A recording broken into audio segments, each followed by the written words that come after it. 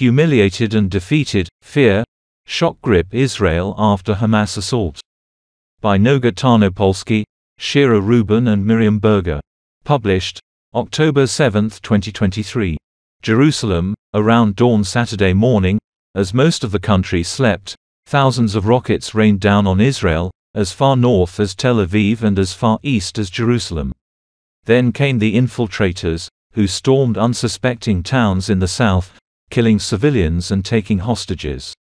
The combined land, sea, and air attack was spearheaded by Hamas, the Islamist militant group that rules the Gaza Strip, and supported by Palestinian Islamic Jihad, a smaller Gaza-based group that has fought with Israel in the past. Israelis are accustomed to conflict, but they had never experienced a day like this.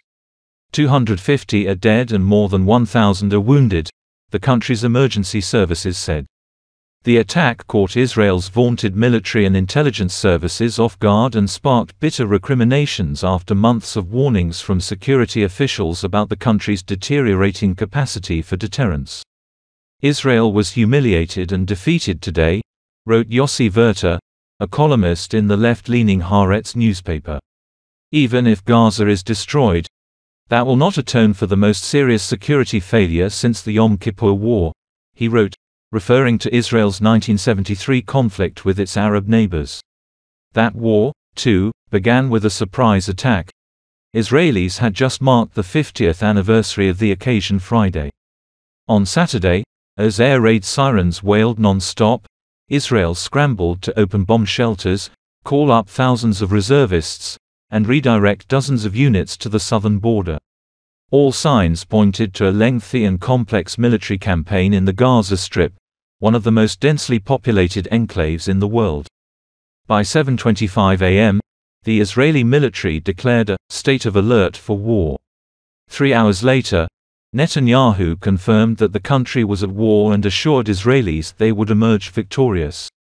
While Hamas and Islamic Jihad have routinely used a range of crude and sophisticated rockets to target Israel, the scale and scope of Saturday's barrage was without parallel. More than 3,000 rockets were fired at dozens of communities that dot southern Israel, at towns in central Israel and the Negev desert, and reached as far as Tel Aviv and Jerusalem. More shockingly, Palestinian militants were able to overrun 22 Israeli communities in the south, the military said, including some that remained under siege late Saturday evening. Civilians across south and central Israel were urged to stay in their homes. Israel's border with Gaza is one of the most heavily fortified in the region, walled off with a high-tech barrier fence and guarded by military outposts. On Saturday, though, footage circulating on social media showed militants using a bulldozer to knock down a section of the wall and stream across the border, seemingly without resistance from Israeli forces. One Palestinian militant was filmed paragliding into Israel. Another was seen riding a motorboat to reach Israel by sea. Others drove motorcycles and trucks through Israeli towns while shooting at civilians. The Israeli army said it carried out hundreds of airstrikes across Gaza and along the border, using drones and fighter jets. The death toll in Gaza soared to 232 by Saturday evening, according to the Palestinian Health Ministry. Our goals are that all the terrorists will be killed, that all the communities will be rid of terrorists, the Israeli army said. The IDF is striking all Hamas and PIJ targets in the Gaza Strip. Wherever there are Hamas terrorists, they will be found and eliminated, they have no immunity. Before Saturday, the beginning of the 1973 war was widely regarded as the largest intelligence failure in Israeli history, as Egyptian and Syrian forces killed thousands of Israeli forces in a surprise attack. The latest assault has stirred dark memories of that conflict, leaving Israelis across the political spectrum wondering how its revered military establishment could have been caught so flat-footed.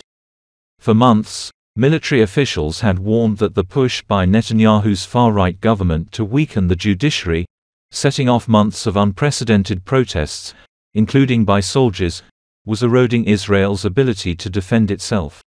Israel's enemies were waiting for Israel to weaken itself, and while the top of the army dealt with the internal discord that penetrated the ranks of the army, They dealt with exploiting the situation and preparing for the next war, military affairs correspondent Lilac Chauvel wrote Saturday in Israel Hayom, a pro-Netanyahu daily.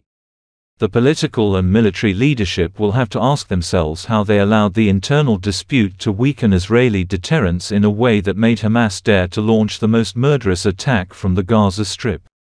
Netanyahu convened Israeli security leaders, ordered the army to clean Israeli communities of Palestinian militants, and said reservists would be called on to serve. By Saturday evening, though, he had not instructed his security cabinet to officially declare war, leaving the next steps of the rapidly developing operation unclear. Uzi Dayan, a former deputy chief of staff in the Israeli army and a national security advisor for two previous governments, said the assault by Hamas reflected a failure at all levels of Israeli leadership. The country failed a basic task, he said, the defense of nations' borders, both the security fence and penetration of Israeli communities. On Saturday evening, active hostage situations were ongoing in two southern communities, where Hamas militants had Israeli civilians trapped in homes and public spaces. Across the country, family members searched desperately for missing loved ones. One man, Yoni Asher, told a radio station that his wife and two young daughters, ages 3 and 5, had driven south to his mother-in-law's home for the holiday weekend.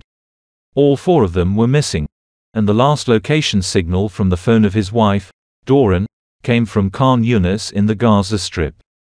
Adele Raymer, an American-Israeli resident of Kibbutz Niram, near the border with Gaza, was evacuated from her home by the Israeli military Saturday evening after hiding there for more than 7 hours. She was terrified the whole time, she said, keeping the air conditioner off and hoping the militants roaming the streets wouldn't notice she was home.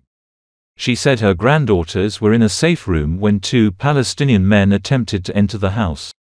They were killed by the girl's father, she said. When it's rockets, we know how to get to a safe room and be safe, Raymer said. This is totally unprecedented, Rubin reported from Brussels and Berger from Washington. This podcast was brought to you by BG Media App and barglobal.net. Please subscribe, like, and share this video. It does help support our productions.